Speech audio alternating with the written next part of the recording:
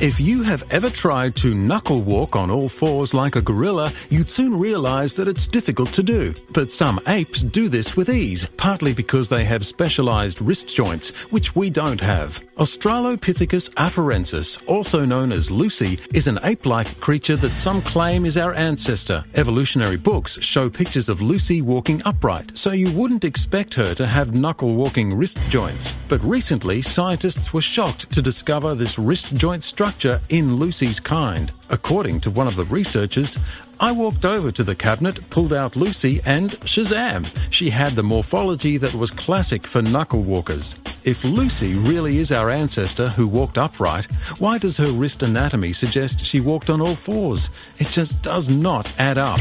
To find out more from Creation Ministries International, visit our website, creation.com.